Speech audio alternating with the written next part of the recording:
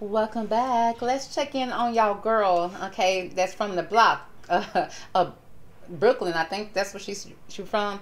J Lo, welcome J Lo to the show. Hey Jennifer, how you doing, sis? Welcome back. Jay, what's going on with you and Ben? Okay, now listen. I mean, Ben seemed like he was miserable when he was married to you. Then you filed a divorce. He seemed like he was going through a midlife crisis. And then just last week, we saw you over there talking to Matt Damon. I guess you wanted to go to his best friend and tell him to talk some sense into his homeboy. I guess he did because, honey, articles now are trending saying that you and Ben are being cozy, okay, hugging up on each other while y'all are out doing things with the children. Now that's good. I mean, nobody's wishing for you guys to split up if you love him and he love you. But he was over there whining and crying every time we saw him with you. So we like, just let him go. Let him go because you don't want to hold on to a crybaby. Well, he seemed like he's been acting like he's been happy being around you. Now I don't know what games y'all over there playing. So that's why we called you to the show today, because we want to get to the bottom of it, honey. You want us to be involved in the realest love story of all time, and so now we involved. Okay, so let's go ahead and pull these cards and see what's going on with your love life. Okay, yeah, let's go ahead and do that real fast, real quick, because I'm sure there's a few people that want to know, if not many, honey, but we're gonna go ahead and do it. So let's cut the cards and see what's the energy for Jennifer Lopez love life. All right, let's put the cards right here. Now let's see what's the overall energy that what she's going through right now when it comes to her love life. And that is, okay, she wants love, and we all know that. She's showing up as the Queen of Cups. She says the Queen of Cups. Now she says she got so much love to give. She got so much love to share. She want to pour her love all over somebody. Hopefully it's Ben, because we know that she really did love Ben back in the day, and she got him back 20 years later like Ashanti, and she said she wanted to make it work. She really do. Now, she said that if she got to pour a cup of wine for him to drink out of or something like that, I guess she will, because she got a cup here that's open, that's available. But, you know, she wished that she can just give him love. But it's like, girl, you don't went over there and started a liquor or a wine company, and you think that man not going to want to try it? Okay, so he do. But she got her cups here, and so her cup is fulfilled. And she said that she want to love and give love and receive love. She said she's very stable right now, but she's in her fifi. She's in her feelings and her emotions. She really is trying to turn away from things that are more material and turn more towards giving love and receiving love. And she said she got a cup to give. She just want to know who wants the cup. And that's a good question, Jennifer. So hopefully we can find out who wants the cup. So let's see. Now, what's in her past that's keeping her from loving, or what is her past? Okay, girl, it was options, honey. She probably thought she was all that and more, all that in the bag of chips. So it seems like because of her options that she had back in the day, you know, or maybe somebody was a wish fulfillment. She had everything that she wanted in life, career, when it comes to acting, singing, you know, television shows. She was doing it all back in the day. Everybody wanted to be with her, honey. Back in the day, they used to say that she had one of the biggest bottoms back in the day. And now, that little bottom right now that she tried to swing it and put it all in your face like Jennifer is nothing compared to the BBL girls and all the big booties in the world. Because your booty do not be rocking everywhere, baby. It barely be rocking. It barely be moving. But that's no disrespect to you, girl, because you was telling people leave your bottom alone back in the day. Because you said that your butt wasn't the biggest butt ever seen, but clearly people was delusional back in the 90s, okay? So let's just leave them back there. But right now, even though the 90s was one of the best times, but not for booties. I don't think girls wanted booties back then, but, you know, they want them now. But anyway, but we got the 9 of Cups here, and she said she got everything that's a wish fulfillment, and only one thing is missing, and it's that ultimate love in her life. And a lot of people can relate to that, because you go to school, you get your education, you got your beautiful house, you got everything. And Jennifer already have kids, so it's not like she want kids right now, but there's a lot of women that do, that have everything, success, and don't have that love. But it's like, girl, it's hard to find a man to love, baby. They said the girl's been going out to the woods loving on bears. That's what they said they'd rather do. But she said she need that fulfillment, okay? And she always been wanting it ever since in her past. That's what's driving her, is that one cup to have it all, right? Now, what's going to be her future? Okay. Okay, so the magician card, girl, listen. Okay, you over here showing up as the magician. You're trying to manifest something, and that's nothing wrong with manifesting. But Jennifer, the last couple of readings I was doing on Ben, it felt like Ben was up on some type of love spell that you could have possibly put on him. Okay, now stop with the love spells, girl. Let people fall in love with you naturally, because you see they be breaking those spells, honey. They be pulling off. They be leaving. So let's see what's a challenge for you. What's stopping you from finding this love? Oh, girl, we got the self-sabotage with the devil energy. Now, is Jennifer this devil, or is there a devil that's in her energy? Or, again, it could be her being obsessed with the people, her having some type of addiction. It could be it's some type of internal struggle that she may be having here with the devil card. That's her challenge when it comes to love. And so, girl, you may not be praying to the right God. Girl, clearly, if you're praying to the devil, honey, you're not going to keep this love. I don't think that's how the devil works. And so it's something within you, honey, that is devilish, that's conniving, deceitful. And you need to figure that out, girl, because in order for you to have this love fulfillment, people got to want to be around you at night. And, honey, Ben said that, honey, he done woke up several times in my reading. This is what my reading said, allegedly. That he done woke up several times where you dressed like a witch, honey. You over there manifesting stuff. So I don't know who you over there praying to or whatever. You know, pray to whoever you want to. But not everybody going to resonate with that energy. You got to find somebody that resonate with your energy. And I think Diddy was resonating with your energy, but you thought you was too good for him.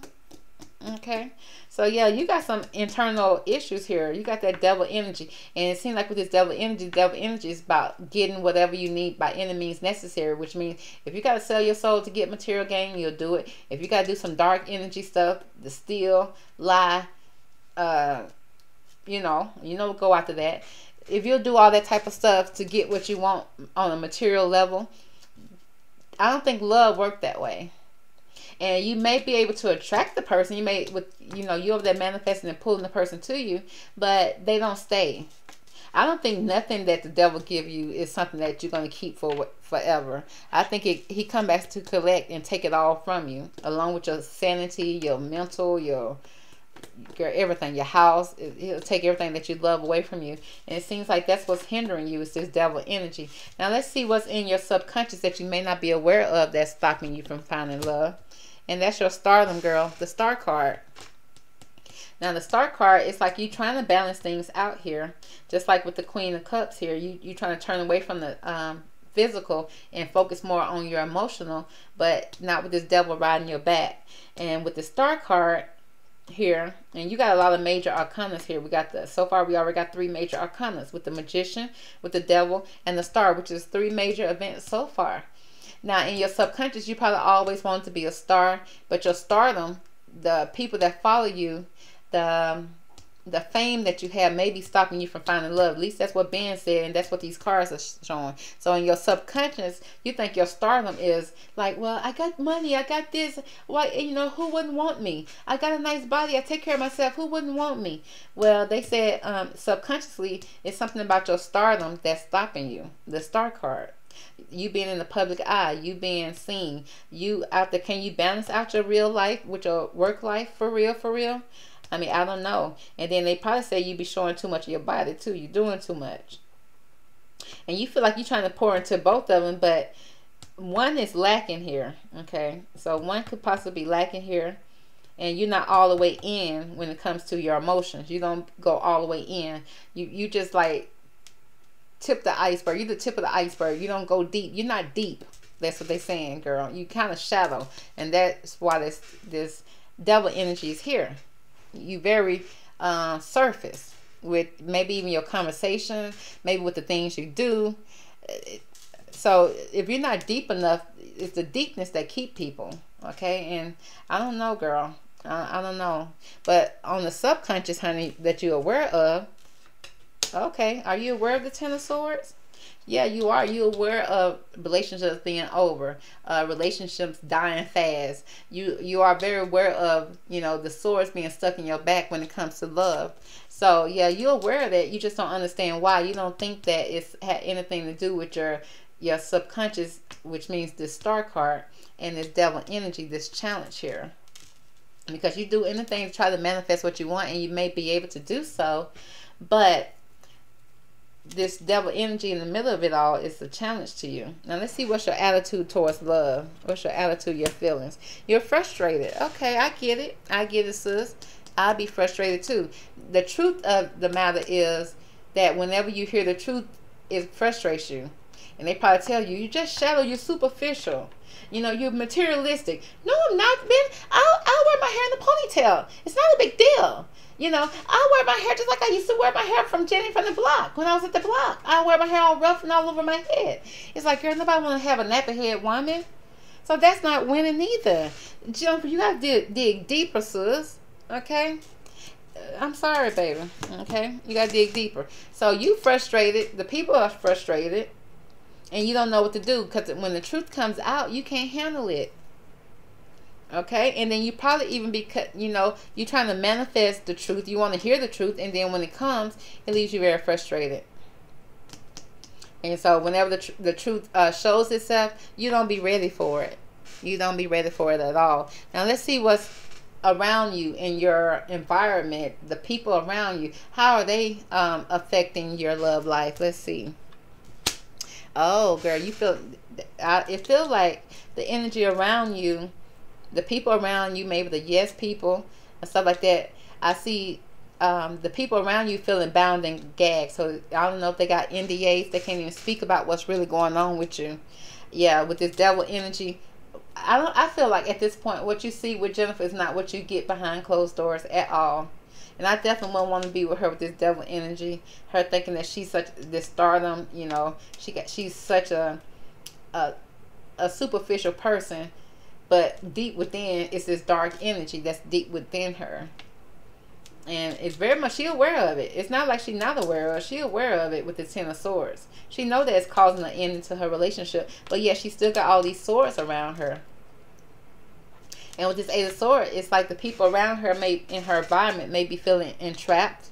Even though they can leave, all you got to do is give your resignation and leave. You got to give your 2-week notice and leave. But I guess they feel like, where else I'm gonna go, what else I'm going to do, and I can't speak of her. Well, no, you don't need to speak about that lady's life. Let her speak about her own life. But again, being entrapped by the truth of her. People feel like when they get in her energy, they stuck. Feel like they in prison. So she got a lot of this dark devil energy around her, and she don't mind being with this magician, pulling out that sword and using it. She can use at any time, being a magician, she can use any one of these suits to benefit her. She got whatever she needs to know how to manifest it, because she got this dark energy, this internal energy that's within her that she pulls on. And I feel like people don't like that. You know, people don't want to be around that. You know, I don't want to be around somebody who think they know it all, but yet you're not deep as a pond. You're not even deep as a puddle. And you think you know everything. I don't want to be around. I wouldn't want to be around that. Now, what are her hopes and fears? Let's see. Okay, so it's a Six of Cups, which means she's hoping to have a happy life. And but it also can be a fear of not being able to be fulfilled when it comes to something from her past that she want to bring into the future. She romanticizing her relationship with Ben. And I feel like it's a fear that it won't be as romantic or as she imagined it to be.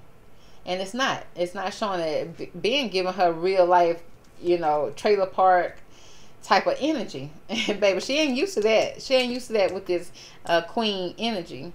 And I don't understand why he giving it out like he ain't got no money to spend. But he ain't spending no money like that. He ain't spending no money on that house that they was so-called supposed to be getting. He didn't want to do none of that. Now, again, with the Six of Cups, the Six of Cups speaks about nostalgia, romanticizing something from the past, something from her childhood. It could be also evolving around children. So maybe she don't want her children to see her single. That could be a fear. Maybe she feel like she's not giving her kids what they want. I seen her kids. No disrespect to the kids, but they do seem like they missing something. It seemed like they probably been raised by several nannies who constantly quitting, leaving them, and then I feel like they lost a little bit. You know, if they had a stable mother and father or a stable situation, I'm not saying they don't have a beautiful home, but something stable so they can find their identity. They don't have to be stressed and worried. Because some kids, when you see kids doing their little emo stage, or some kids wearing hoodies all the time, or you see kids that, now all kids are trying to find themselves, but when you have a stable home, you have a nice surrounding, a nice environment where you can try different things, but each thing that they try, it seemed like it will fit them, at least in that period, in that moment. But it seemed like with her kids, they seem lost. And for them to have a rich mama as she is, you'll think that they'd be more stable. Now, I'm sure their home is beautiful, but the thing about it is, do they really have her? Do they really have the support and the love from her? So that could also be a fear that, you know, that she wasn't there for her kids properly. It's like you too busy trying to find love in all the wrong places. Girl, you need to focus on yourself. Because I don't see no cup showing that you're trying to focus on yourself. You're trying to give your cup to somebody. And then now your hopes and fears is that you could possibly have not saved enough cups and given it to your children. Or you hope that you can move forward and start to focus more time on your children. Because I do see you and Ben, every time you with Ben doing something with his kids. And I'll be seeing you just going to do stuff with Ben and his kids. But where are your kids? Girl, you need to get your life together. You need to focus on your children, okay, while you still got time to focus on them and pour into them. Stop trying to pour into everybody else or a man. Pour into your children, girl, because that's one thing we barely see you with. And then when your kids are with you, it seems like they're out of place when it comes to you. So, you know, no disrespect to your children. I just noticed that. So I just feel like you would pour into your kids more, girl. Okay. Now, what's going to be the outcome of her relationship and her love life? It's going to be, girl, she's going to be by herself with the ace of, with the page of one. She's going to have to start over and find herself. She's going to have to start over with new opportunities and the opportunity, you know, find a new passion within yourself and for yourself, girl.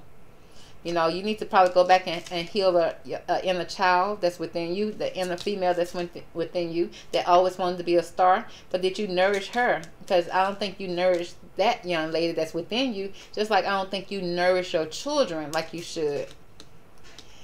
And that's okay. I mean, that's not too uncommon because a lot of mothers, especially if they single mothers, I know your kids have a father, but, you know, you guys divorced. Sometimes single mothers have to work so much and they provide a nice beautiful home for their children, but it's like, but the children would rather have you be present, you be around, you be supportive, so that they can feel secure in where they stand, wherever they standing.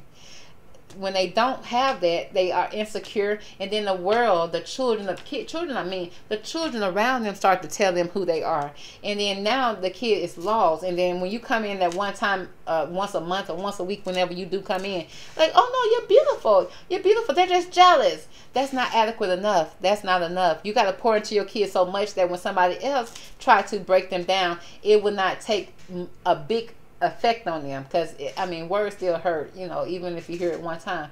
Words can be hurtful, but when you have security, you have a stable foundation, it's hard for somebody to come in and just really throw you off your game 100%. Now they can't knock you, you know, make you stumble a little bit, but you know, if your mom is there to give you words of encouragement, support, and to give you something to stand on solidly, you can come back stronger and know that, you know, you'll get through the issue. So I do see an issue here with her children that she's have fear of. It's like, girl, just go pick them up, baby. Just spend some time with them, okay? Stop hanging with Ben and his kids, or you can still hang with Ben and his kids, but have your kids too. Your kids be walking in the background, baby, on their phones, on it. It's like, girl, pull the kids in, make them feel included. And then we got the page of wands. Include your inner child. Go back and find your inner child and love on it a little bit, okay? Show some passion towards it, towards your inner child, because I still feel like it's the little girl within you that's operating as a grown woman. And for the future, if you continue to do that, you're gonna continue to feel alone and be alone, even though the page of wands is out there starting over with new beginnings, a fresh start with fresh eyes. You know, there's a possibility that you can start over and, you know, and do things freshly, girl, with, you know. But I hope you can focus on your daughters and your son, or, you know, I think you got a daughter and a son. I don't know, girl. I didn't know what your kids was when I saw them. I didn't know if they were boys, girls, 2 boys, 1 boy. I didn't know, girl. Okay, so I said pour into your children, please, so they can find out who they are. Because right now they're in a time of seeking. And they need you. They need you. So that's going to be the energy, honey. Because right now, you know, she can't find love because she got that devil energy. That devil energy rules her world. And stardom. Materialistic things. Not going too deep. And then the people around her can't even speak that real truth to her. Because the truth going to hurt her. And the one person that can speak the truth to her, she don't really want to hear it. She get frustrated. And she feel like she got everything, all the cups, except that cup of love. And it's like, girl, focus on your children too, because they want some cups too. So that's going to be the reading for Miss Jennifer Lopez, honey, when it comes to her love life. It's going to constantly be over and dead, and ending going to always be coming until she clear up some of this dark energy. She do have a couple of major arcanas here. Again, it's the 3 major arcanas I mentioned earlier, with just Magician, the Devil, and the Star card. Now, again, we know that she's successful. Well, she kind of was. You know, her last concert didn't sell that good. But, you know, I think that stuff needs to come to an end so that she can focus on herself. You know, heal her, the young girl that's within her. And who is the young girl? Because the people say the young girl that's within you ain't from the block. So, girl, go find out where that girl from, and baby, and go hug her and tell her you love her. And then go tell your children that you love them, and focus on those two, okay? All right, girl. So that's going to be the reading, girl. Hope you enjoyed it. Catch me on the next one. I'll talk to you later. Bye.